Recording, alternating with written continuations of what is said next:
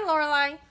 This video is for your A Dozen a Day Group 5 exercises, the last 5 of your book. And I think I explained pretty well, I think, on the printout that I think you got. I'll just demonstrate some of the ways to practice, especially this the triplets. So you can practice these, which are not exactly what is written on the music. So for instance, spinning a big top, number 8. These are triplets, and I know that you'll be playing with a metronome, but the idea is to keep the wrist flexible, and you kind of want to rotate it a little and to loosen up the wrist as you go, because when you just play with your finger with a really still hand, it could tighten up. Any repetitive movements are really hard to keep play with a relaxed wrist unless you get some movement in there. So the right hand alone, you basically play one measure. You have a 1 measure rest, and you have a 1 measure again. You could just play over and over again for like several measures long, and see if you can get the wrist turn going.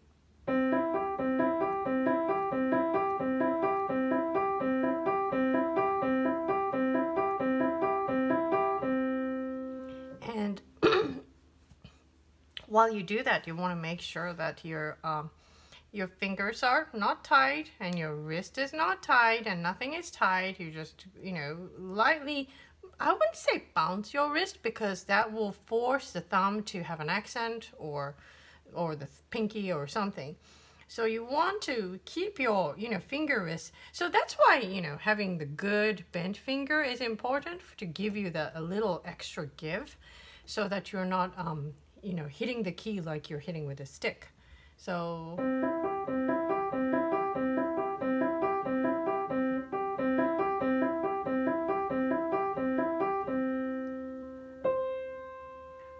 like that, and try to keep it soft.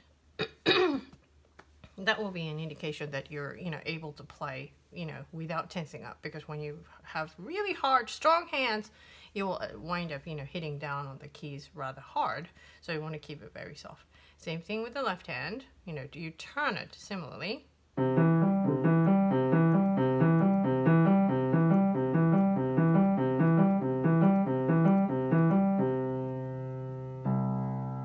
So each person probably has a different way that you use the wrist when you're doing this, because it all boils down to like the relationship of the length of the finger. Like the middle finger is the long finger, and then the pinky and the thumb are the short ones, and you want to just use some sort of a wrist motion so that you don't tense up at all. You can try a number of times, and you don't have to use a metronome. Just sort of figure out what works for you. Really, piano playing is, you basically try to play the same music, but you already have different hands, different arms, and just different fine motor skills to begin with, and you try to achieve a similar result using what you've got. And being a female pianist, I often I like to read discussions or talk with friends about how hard it is for us to be playing piano with these smaller hands, as opposed to those very tall Russian men who are very successful pianists who have enormous hands. I think I might have talked to your brother about it. How I could reach from C to E, which is a good size hand, and I have very flexible fingers too, so I could reach C to E. But Rachmaninoff and Franz Liszt, they spread their fingers as wide as they could. They could reach up to the A. That's how big and how long their fingers were. So if they placed the hand on the keyboard, it was like, the hand already appeared bigger than this length of the depth of the keyboard itself. So, how those people use their hands is going to be so completely different from us. And even different for, kids who have even smaller hands. Of course, you will eventually grow into an adult, and your fingers will get longer, your hands will get bigger. But, you will just figure out how it works for you. Now, similarly, going on to number 9, this is, you know, it goes up and down, right? So I think this involves a little bit more of the elbow motion. For this, you would definitely want to use like the whole entire arm without moving it too much, but you want to loosen your whole arm.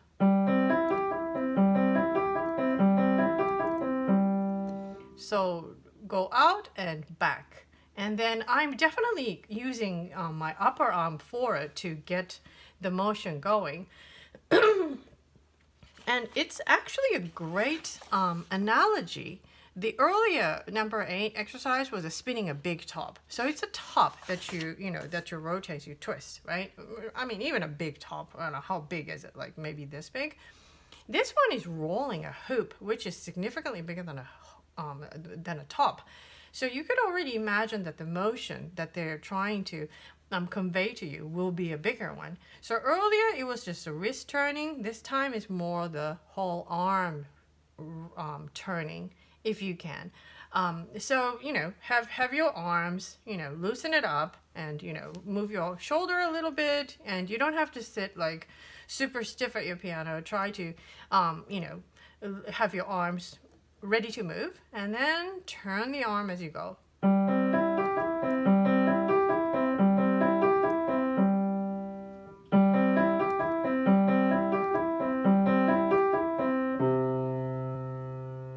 Okay, and those are the two, you know, triplet exercises that involve some motion, you know, along with it.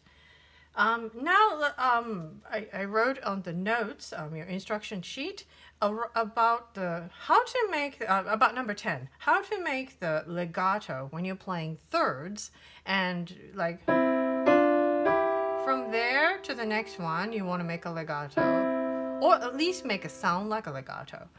And as you can see, between the E, G, you have a 3-5 finger. Next one is C, E. You're repeating the E, right? You have to play E both times. So as you know, when you play the piano, you have to play the E the second time, you have to lift it once and then press it down.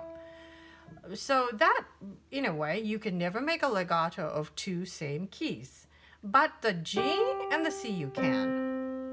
G to the C. So you basically compromise the legato by detaching the E but keeping the G when you go to the next. So I'm going to exaggerate this time. And then pinky stays down, E goes up, and then play C, E together.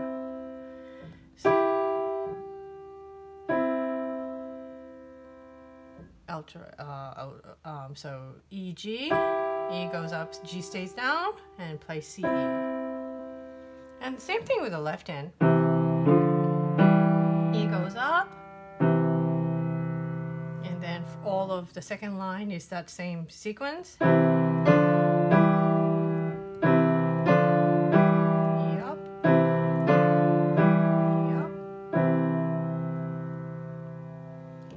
And I'm actually quite impressed that you had no problem doing the 1-3 followed by the 2-4. That requires strength, and for somebody, you know, not so, you know, not so old or not so big, you have good strong hands, and you must have something to do with the fact that you actually do always playing on a real piano, which has some weight to it.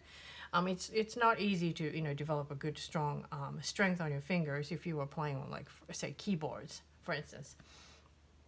And I've even heard that, you know, in the old days, there used to be some pianos, they were not regulated properly at times. So, you know, some pianos will have a heavier key and others will have lighter. Yamahas, I've always thought that they have slightly lighter keys, and Kawaii pianos, I thought, had heavier keys. Steinways were always very comfortable. But I have played on a really old antique piano that was called a upright grand piano. It was a very large upright piano that my piano teacher had that was, I think, made in Italy or somewhere. At that time, it was easily 100 years old. And she used to tell me how the keys were deeper than the regular pianos at the time. So this is like during the 80s. So I recall feeling like, you know, when you actually do press down on the keys, it was a little bit more effort. So, you know, when in that case, it's really hard to play fast and strong. And, you know, it's hard to maintain the endurance for those heavy key pianos. But nonetheless, you have good fingers. You have good, strong fingers. So, you know, this number 10 sounds great already. Next is to just learn the legato from. And E goes up first. Okay. Now, let's go to number 11. 11, I think, just remember that you want to play a legato between the two hands.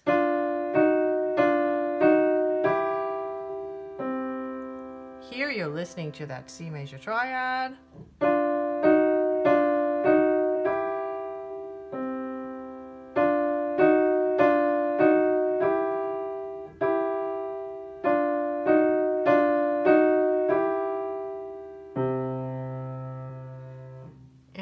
You know, this is very unstable sounding, and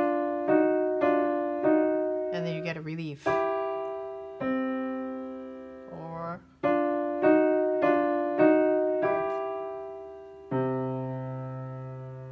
and you get to listen to that nice harmony at the end. Okay, so that's easy enough. Just maintain a good legato. And number 12, well, I think the right hand, the rhythm might be a little bit tricky, so I'll play it once just so that you have something to, you know, listen to when you get confused.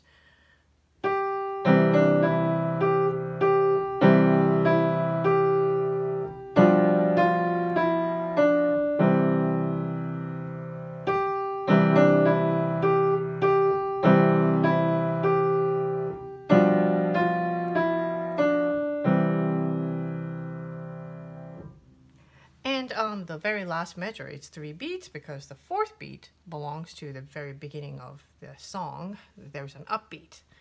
I actually just remembered as I was playing that here is another thing that you might want to think about, which is that from the upbeat to this, there's a G.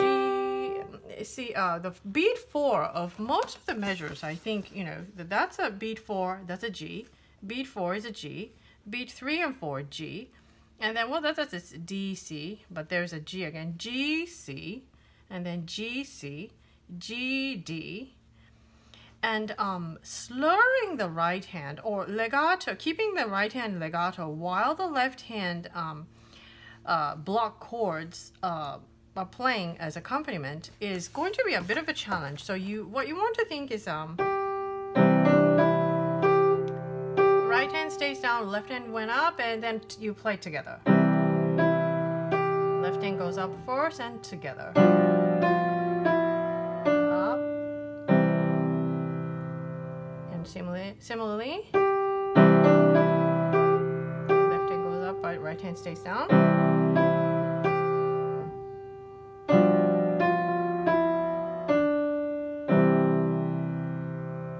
So that was exaggerated. So that's the approach you want to take. If it helps, you can put like a quarter rest at the, you know, after all of these block chords. Imagine that you were playing that as a dotted half note and you have a quarter rest there. That will give you kind of a an idea that, oh yes, the left hand is going to be not playing anything, and right hand is going to play that note, and then you play together at beat 1. That might help you to maintain the right hand legato, because I'm pretty sure that most kids will wind up doing this.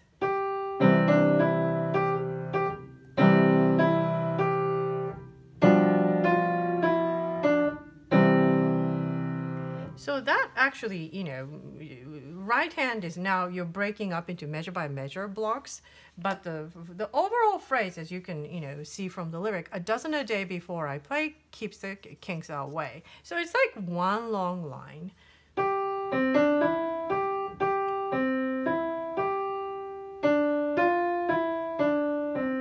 And here you can actually raise both hands and start over again.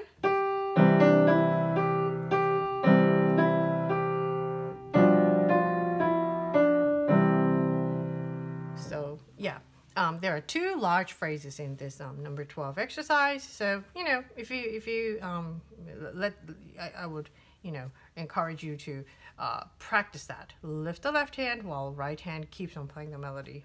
The right hand will have 0 rest. Left hand can have a few rests, a little bit of a rest between the chords. You just can't do a legato on those long notes with the left hand. So yeah, okay. I have a feeling you probably don't need any help for the piano adventures. So I'll leave it at this. Okay, bye.